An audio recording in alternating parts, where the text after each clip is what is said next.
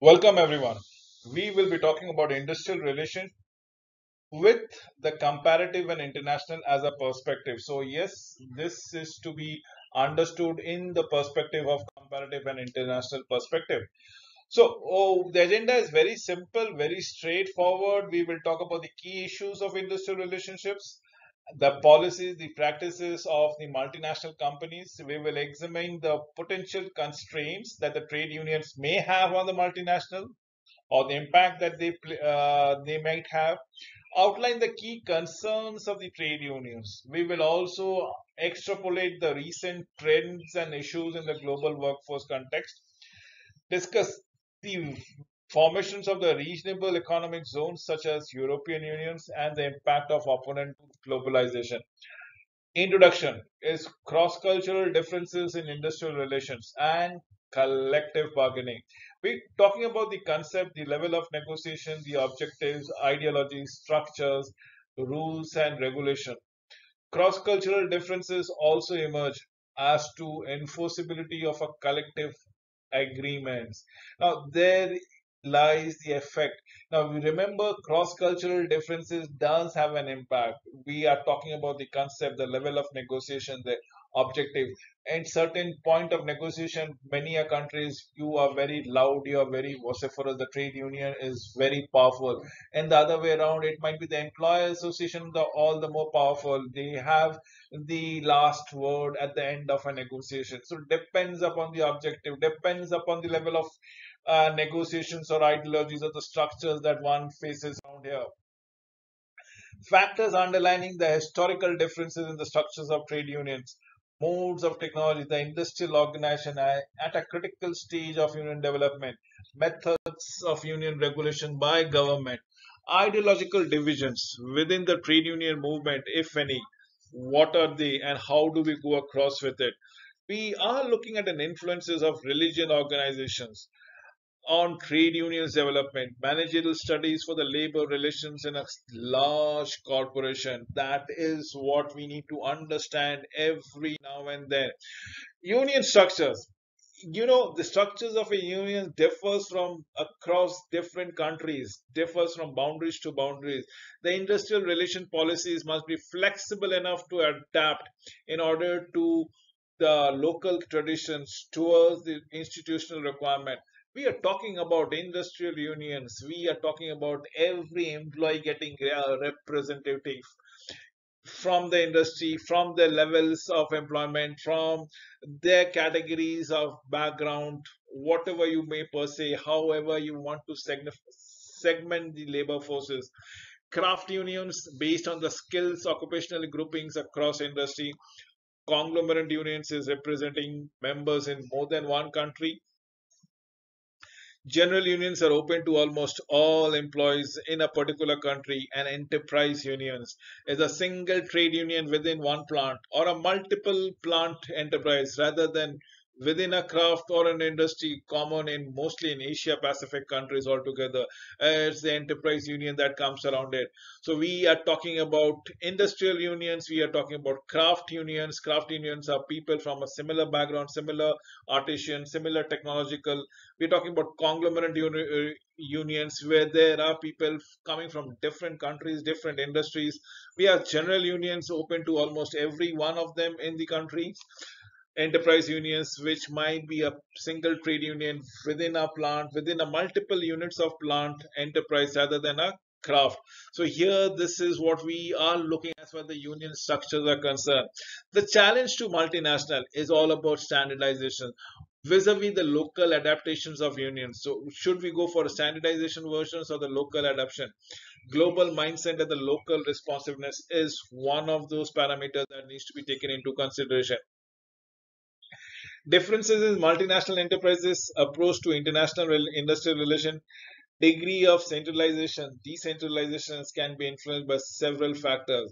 Now, what are we looking into it? Degrees of inter-subsidiary production integrations, nationality of ownership of the subsidiary, the IHR management approach, the multinational enterprise prior experiences and industrial relations, we are also looking at the subsidiary characteristic. What I want essentially want to note down for the audiences is that come what may, every industry is company specific, every industry is person specific.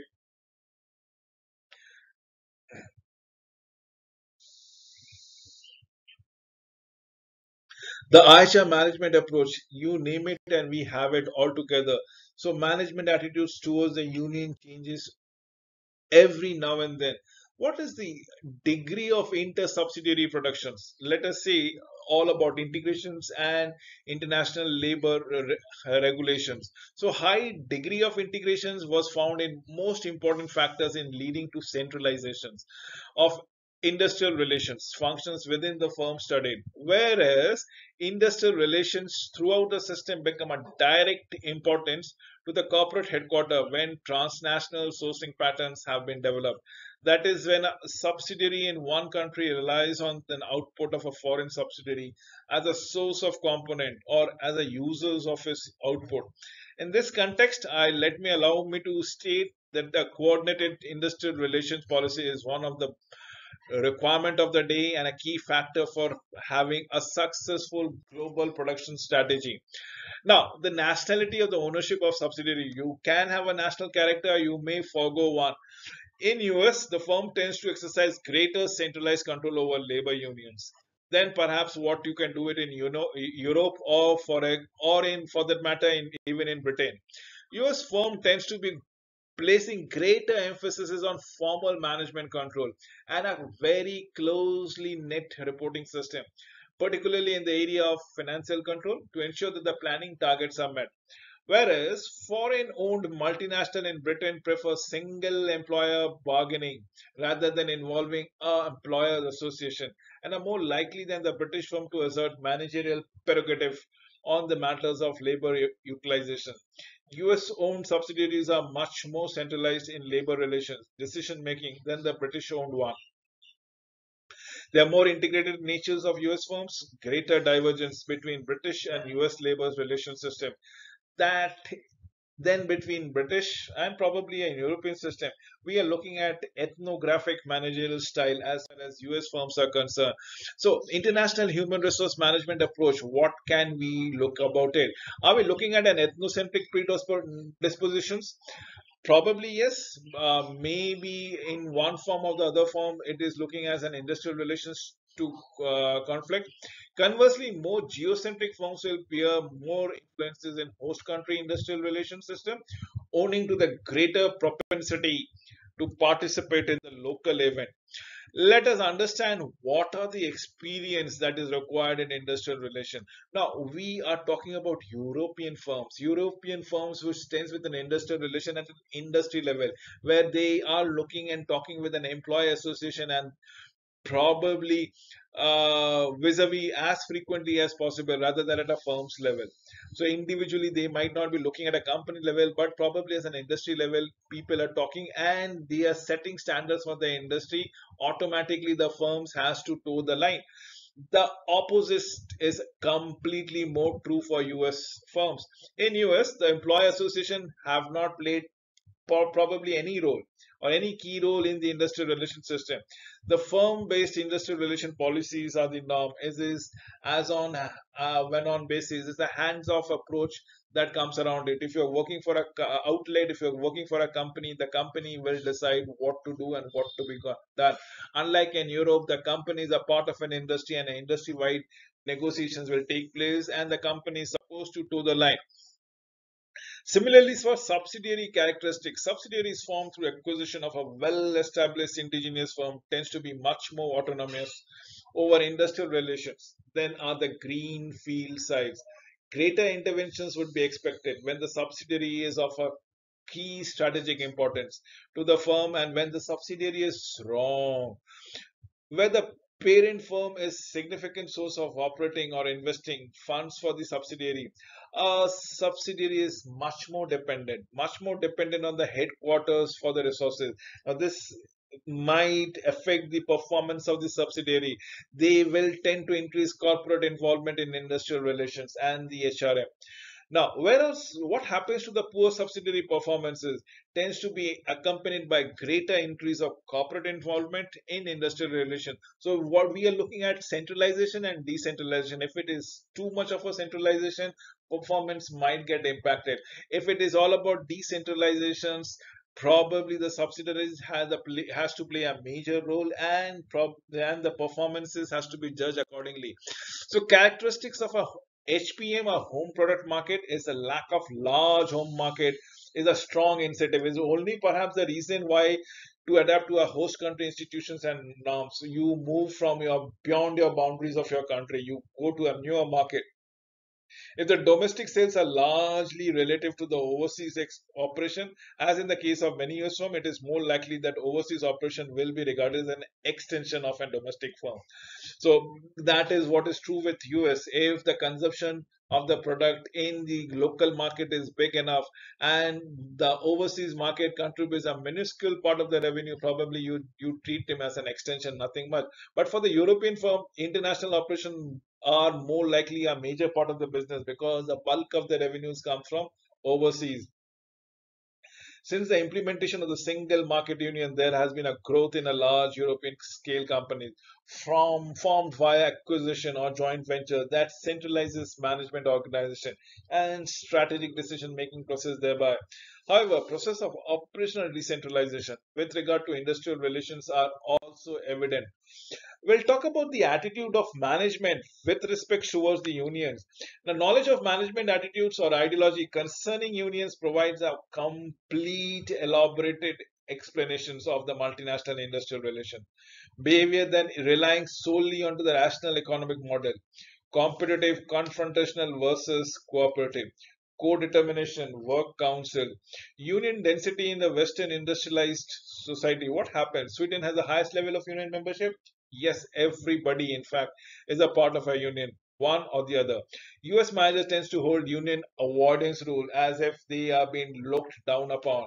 If you are a member of a union, people don't actually appreciate your membership.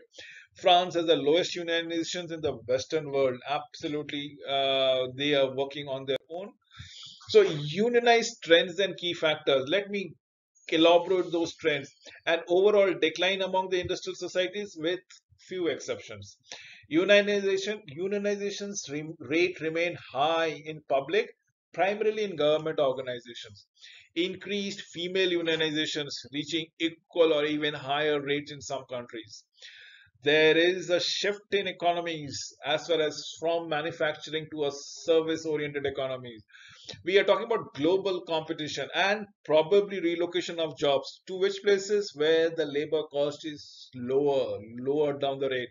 Your unit production cost goes down. Alternative employment is all we are looking into it. We are talking about temporary employees, we are talking about flexi employees, we are talking about permanent employees, we are talking about regular employees, we are talking about ad hoc employees. You name it, and we are having it. We are talking about internships also, just an exposure to the work environment. So EEOA or European Equal Employment Opportunities Authorities regulate legislations and social movement thereby. The key issues in international industrial relation, national differences in economics, political, legal system produces anything and everything across countries. Multinational companies generally delegate the management of industrial relations to their foreign counterpart, to their foreign subsidiaries, to the new entity that has been operating in the foreign soil. However, policy of decentralization should not keep the headquarters from exercising some sort form of coordination among industrial strategy. Generally, corporate headquarters will become involved in an overseas labor agreement. This is the true because of this agreement may affect the international plans of the firm and create a precedence thereby in the other countries. Influencing wage levels, although the importance of labor costs relative to the other costs is decreasing over a period of time. In fact, the wage cost has been reduced due to a lot of automation works has been coming around it. The better bargaining powers in the hands of an employer. The labor cost does still bother them and is an important part in determining cost competitiveness in most of the industries. Multinational that fails to manage their wages level successfully will suffer the labor cost disadvantages and thus might actually narrow the strategic options. Now, what are we looking into it as far as employment levels at will, or what are the abilities to vary for it in Western Europe, Japan, Australia? The inability of the firms to vary employment levels at will may be of a serious problems than the wage levels.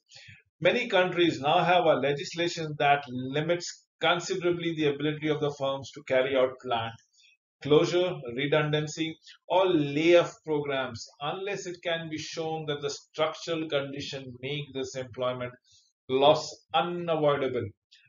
Plant closures or redundancies legislation in many of the companies frequently have been frowned upon, specifies that the company must compensate. They don't appreciate, the federal government doesn't appreciate and insists that the firm must compensate the redundant employees through specific formulas such as 2 weeks pay per year of services. In many countries, payment for involuntary terminations are substantial, especially in comparison with those in USA. Hindering global integrations of operations, many multinational companies make a conscious decision not to integrate and rationalize their operations to the most efficient degree because to do so could cause industrial and problematic problems. One observers of the world auto industry suggested the car manufacturers were sub-optimizing their manufacturing network partly to placate the trade unions and partly to provide redundancy in source to provide localized social strife from paralyzing their networks. So, General Motors, for example, was sub-optimizing or producing far below their capacity. When I say sub-optimizing, in 1980s had undertaken a substantial investment in Germany at the demand of the German Metal Workers Union, one of the largest industrial unions in the world, Western world, in order to foster good industrial relations in Germany. Now, trade union responses to multinationals. Now, with the passage of time, there is a innumerable growth of multinational, and this is viewed as a threat to the bargaining power of labor. If the multinational is earning huge profit, probably the bargaining power of the labor get diminishes because of the considerable power and influences of large multinational firms. Multinationals are not uniform anti-union, but their potential lobby power, flexibility across national borders creates difficulties for employees and trade unions should develop countervailing power. There are several ways in which multinational can have an impact upon the trade unions and the employees' interest thereby. There are 7 characteristics. Allow me to display or tell it to them. The first is the formidable financial resources. That pocket becomes deep enough. Alternative sources of supplies because they are present in multiple locations, multiple countries. Definitely, number of sources increases. The ability to move production facilities to other countries. Again, the mere fact that they are present in different locations adds to their advantage. A remote locus of authority comes around it. A sense of superiority creeps in. Superior knowledge, expertise in industrial relations, the capacity to stage an investment strike as the case might be, refuse to invest any additional funds in the plant that ensures that the plant will eventually become obsolete and probably non-competitive. The last assured is all of outsourcing or offshoring your work thereby. This is what we need to understand. The response of the trade unions of multinational, the response of the labor unions, we are talking about form international trade secretariats.